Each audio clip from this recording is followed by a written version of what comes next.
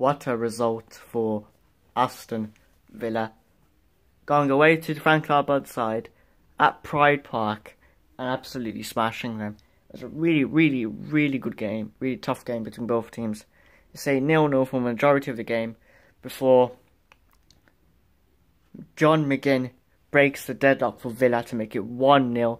Then Abraham soon later makes it 2, and Hurahan finishes it to make it 3. Now, so to get the win, to make the 3-0 away win. This is a massive result. Villa obviously gone for promotion. They just got their new manager after sacking their old manager, I think Steve Bruce.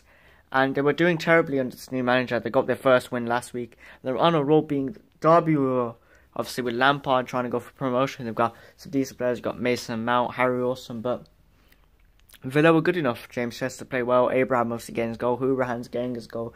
John McGinn getting his goals. So all the Villa players got their goals. And they take this one pretty convincingly. So if you like this review, like, subscribe, peace.